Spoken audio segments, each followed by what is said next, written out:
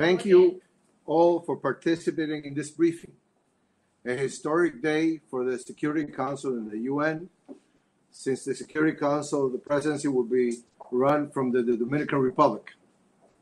Before I share with you the details of the plan for this month, allow me to very briefly comment on the working methods that we intend to implement during our presidency. These meetings, and I will say it once, will be called Informal Plan of VTCs of the Security Council. It was approved by the members of the Security Council unanimously. So first and foremost, it is important to note that the Council will continue its work. We are determined to work with all Council members to continue the discussion on its agenda, given the extraordinary circumstances we're all facing with COVID-19. In order to do that, it is clear that the Council needed to adapt. Since mid-March, as you all know, the Council has held private VCTs. Now, under the presidency of the Dominican Republic, it will hold open VTCs and closed VTCs. The open VTCs will substitute the usual briefings to the Council, while the closed VTCs will substitute the closed consultations. But let me explain further the open VTCs. These open VTCs will include a live feed of the section where the briefers present their reports. Upon the conclusion of their reports, the live feed will be terminated. However, the statements of Council members in the remainder of the open VTC will be circulated by the President of the Council in a compiled document to all UN membership and as a document of the Council. We are also planning to continue the practice during the Chinese presidency to adopt press elements of press statements after each meeting. The idea behind all these arrangements is to make our work as transparent and as inclusive as possible under the circumstances. Now, let me share with you the main elements of our informal program of work for the month of April. On Tuesday, April 7th, we will hold VTC meetings, both open and closed, on the major developments in Mali, including the implementation of the Agreement on Peace and Reconciliation, cooperation between security presences in the country, implementation of the MINUSMA adaptation plan, and potentially the impact of coronavirus pandemic in Mali and the Sahel. On April 9th, a MINURSO closed VTC meeting will take place. The special representative and head of MINURSO, Colin Stewart, will brief on the most recent developments on the ground. On April 13th, we will discuss the political situation in Syria. Resolution 2254, adopted in 2015, called for a Syrian-led and Syrian-owned political process that included the establishment of a constitutional committee to draft a new constitution and call for general elections. After its launch in November, the CC has not met again. During this briefing, we expect to hear from the Special Envoy Peterson about the different actions he has taken with the parties in order to mobilize the committee after the recent agreement on the agenda for the next session. Of course, the issue of a national ceasefire will also be most likely addressed as the situation of how the COVID-19 pandemic is impacting both the humanitarian and the political situations in a country devastated by almost 10 years of conflict. On the 14th, we will focus on Colombia.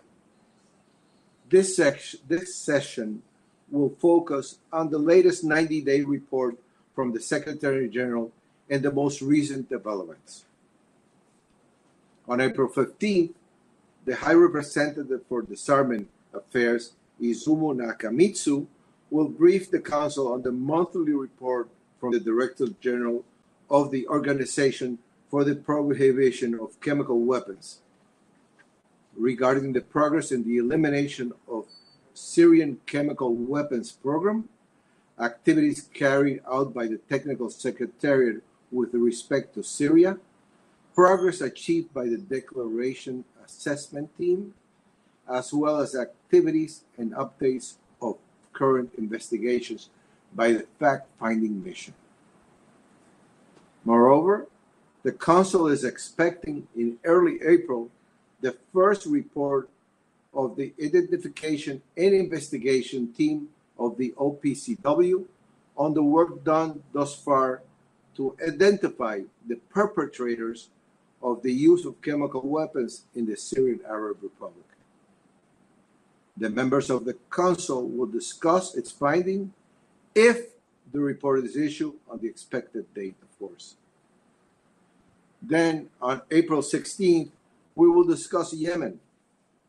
This conflict, as you all know, has evolved into the biggest humanitarian crisis in the world, with over 80% of the population needing some form of humanitarian aid. In response to the Secretary General's call for global cessation of hostilities in March 25th, and the positive public response from both parties, we're looking forward to having them meet under the Special Envoy's auspices to discuss the de-escalation. Unfortunately, over the weekend, there was a serious escalation of hostilities, jeopardizing the Special Envoy's attempts to mediate discussions. We are following this situation very closely, also when it comes to COVID-19. On Tuesday, April 21st, a meeting regarding the maintenance of international peace and security entitled Protecting Civilians from Conflict-Induced Hunger will be held via VTC. This is one of the presidency featured events. Our main objective with this event is to keep the issue alive in the Council and to find ways to better implement Resolution 2417 adopted 2 years ago. The briefing will also coincide with the launch of the Global Report on Food Crisis, where it will be clear that conflict continues to be one of the major drivers of food insecurity, hunger, and famine. We have a lineup of briefers that really honor us. FAO's Director General, WFP's Executive Director David Beasley, and NRC Secretary General Jan Egeland. We hope to adopt a PRSST after this meeting. Furthermore, on April 22nd, we will have a VTC on the Great Lakes region, which will review the Secretary General's report on the situation in the region and the implementation of the Peace, Security, and Cooperation Framework for the Democratic Republic of Congo and the region. The Special Envoy is expected to present it and be available to provide answers to any outstanding questions. April 23rd and 24th, we expect to hold an open VTC in the Middle East, as well as a meeting on the United Nations mission in Kosovo. The conflict between Israel and Palestine, with its undeniable regional ramifications, continues to deepen threats to international peace and security, as well as division in this Council. During this event, it is expected that members continue to promote a negotiated solution based on mutual respect and international agreed commitment and principles. I do hope that the dialogue right now being held between Israel and Palestine on COVID-19 opens a big opportunity for dialogue in other important issues. Regarding Kosovo, the Council will hold the first periodic briefing of the year on the situation in Kosovo. The Special Representative and head of the UN Interim Administration Mission in Kosovo, Mr. Zahir Tanin, will be the main briefer. The final week of our presidency, on April 27, we will hold another feature event, an open BTC on such an important matter as youth, peace, and security. It will focus on accelerating the implementation of the WPS agenda in light of the 5th anniversary of the Resolution 2250.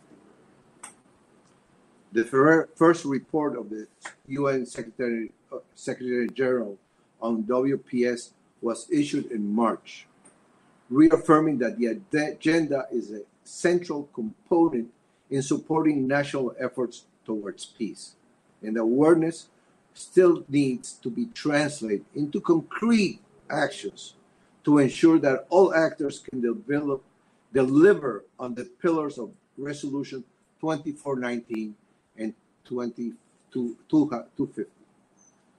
Therefore, the objective of the open debate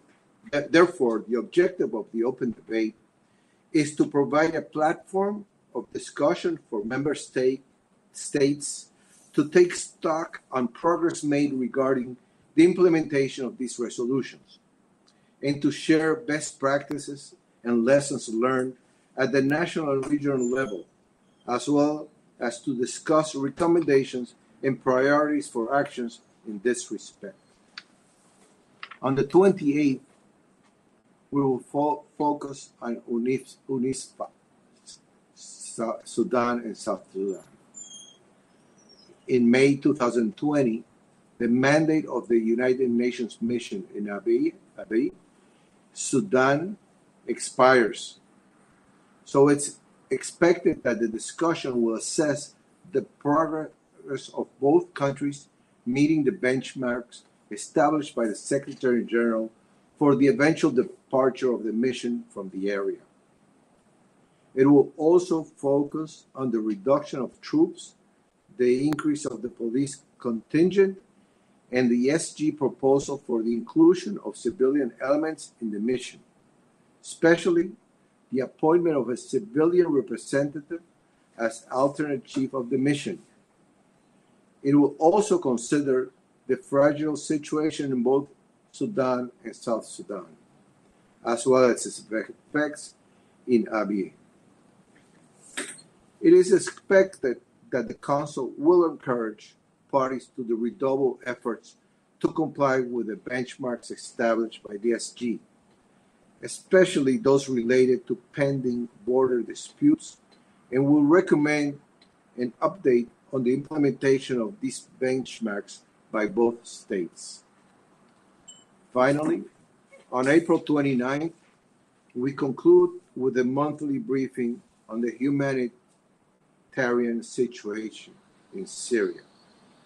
During this briefing, it is expected that we continue to monitor the situation developing in the country with the COVID-19 pandemic. In the Syrian context, this is so critical.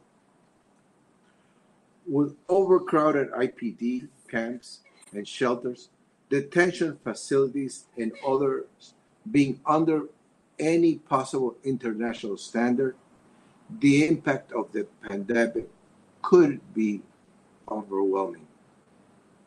The cross-border operation towards the northwest is critical to save the life of millions, but can also expect more information on the response to the pandemic in the Northeast, where, as you know, the UN has very, very limited access. It is also expected that more information is given regarding the response in the Northeast given the closure of the Al Jarubiya crossing. Another issue we expect to address will be the report of the Board of Inquiry on attacks to health facilities in the Idlib province during the military escalation that started in last April. With that, I conclude, and I'm ready to receive your questions. Thank you.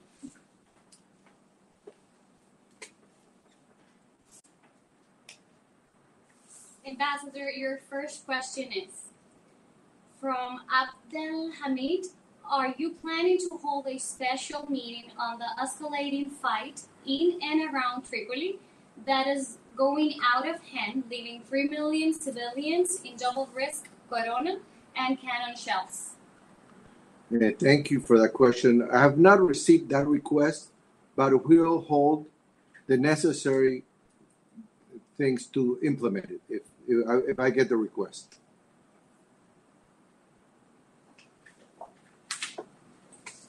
Okay, your second question is, there are several journalists asking the same, like Abdel Hamid, José Singer, Water, Evelyn, and other. And the question is, are the Security Council planning on having a special meeting about COVID-19? Are you expected a lot of emergency meetings on this? Well, yes, my understanding is that it's being negotiated at the moment, right now. It was brought up in the ambassador's POW acceptance. Yes, I think, Ambassador, you just mixed two questions, but can you were answering about the question on how do you see the Tunisia resolution on COVID-19? Can you answer now about if the Security Council is planning on having a COVID-19 meeting this month? Yes, as I told you, it was brought up by a few ambassadors in our meeting, and it's taking shape as we speak, okay? We will let the press know about it.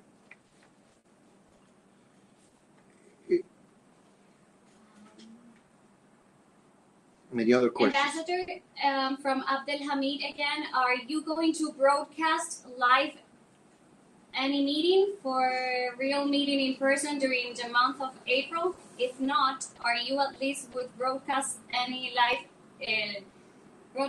any meeting? We're bound by technology. As of now, the briefers are going to be broadcasted live as we speak, and if technology allows us, we will expand that to the statements by ambassadors.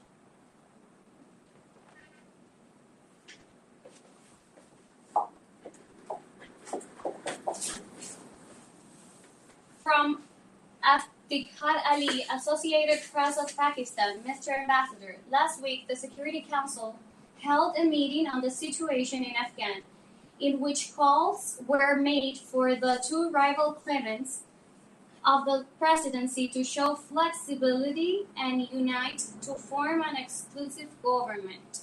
Again, last week, the Security Council held a meeting on the situation in Afghanistan, in which calls were made for the two rival claimants of the presidency to show flexibility and unite to form an inclusive government. The impasse still goes on while coronavirus cases are increasing. Would the Security Council reaffirm its call for the feuding Afghan leaders and end political instability? Well, this item is not in this month's agenda. That item was in last month's agenda, but we're open. We will engage. This our presence is all about engagement and transparency, and let the whole year membership, and we will tackle all the first subjects, the items in our agenda, but we're, as you know, we're very open to anything that is important that has to be brought up at any moment. We were having some difficulties, so we are going to ask the ambassador again the questions about the COVID-19 situation. And the questions were, Ambassador, from Evelyn, Brother, Josita, and Abdel Hamid. Is the Security Council having COVID-19 special meetings this month? And are you planning or expecting to have many emergency meetings on this? Yes, yeah. As we all know, COVID-19 will be the main topic in the world as we speak. We're working on the PCs are working on it. It was requested by 5 or 6 ambassadors, and we will make it. We will make it happen. Hope to have maybe for sure next week or before.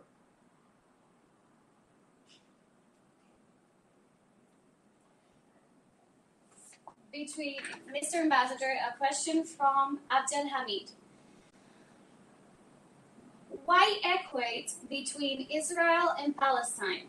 You said they need mutual respect. Who is not respecting who? You said a solution based on UN resolutions. Who is not respecting UN resolutions? Well, you know, the Israeli-Palestine issue is something that comes up every month. And really, I just hope that this dialogue they're having because of the COVID-19 opens the door, you know, for an open dialogue on things that have been for years pending. And when they start talking, because dialogue is the only solution, and this two-state solution that needed, and we need to, I hope they just really get going. It is so important for the world. We care so much about a two-state solution. We are going to repeat Radar's question about Tunisian resolution. How do you see the future of the Tunisian resolution on the COVID-19? If there's, my understanding is that is also being negotiated at this moment. You understand? So we have to wait for those negotiations and what will come out from it. Ambassador, we are going to repeat as well due to sound difficulties earlier. Will you speak to the media after every council meeting via BTC in a way that we can ask questions? And what meetings are going to be open? Many, we hope. Well, we're gonna try, as the Chinese presidency had, to have press elements after every meeting that's in closed doors, okay? But yeah, I'm always available. You know, if I do have those press elements, or if anybody wants to know about anything, we can make it happen. We can arrange that, okay? From Radar again, the open meetings would be only to hear for us, the briefers. Why not the 15 members too? Well, that's the technical issue we have right now. You know, we're walking through this. You know, this is like a big sailboat, wherever the wind takes us. SCAD has done a great job in the technology. It still needs further to improve it. And eventually, you know, we just really hope that not only briefers are live, but also ambassador statements. But right now, we have found a way. Technology is what stops us from holding everything live. So once technology issues are solved, we will, you know, be glad to hold the whole thing live. But you will get a copy of the statements by each ambassador, although we would wish it would be live. Can you please, from Lambach, can you please confirm that all speeches of the UN Security Council members in closed and open BTC meetings will be circulated regularly after each session? Yes, that was approved in our working methods, and you will have that happen. Why are all the BTC meetings considered informal? Well, you these are circumstances that we have never gone through in the Security Council. And we have to find a way. I'm a pragmatist. I like to use common sense. And for the Dominican Republic presidency, the most important thing is to make it transparent in that the community, international community, see that we're engaged. We weren't going to go and argue about any comments on which way it would be held. Everybody was happy to this. We thank everybody for our team worked very, very hard to have a unanimity on our working methods. And what for us is important is to have that message sent and that we're engaged and that we're trying to solve these great times we're living in. This COVID-19 has made things much, much worse for the whole world. Imagine the places where we have problems in peace and security. It is very, very challenging. So we have to be open, cooperative, and it's the Secretary General's message. These are times to find bridges more than anything else. From José Singer, can we expect any council resolution on COVID-19 when the United Nations Security Council meeting happens to discuss the issue? We have not discussed the issue of a resolution between ambassadors. We're first going to hold that. We're expecting to hold that meeting, and then we'll see how events play out. Are there any more questions? Any questions? Anybody else? I think I gave a pretty good open discussion, and as you know, I'm always open to any discussion with any of you. So I do thank you for this, to listening to us, and just, we are living in challenging times, must keep safe and must, follow the rules, and see how safe we can stay. And God help us. Thank you very much.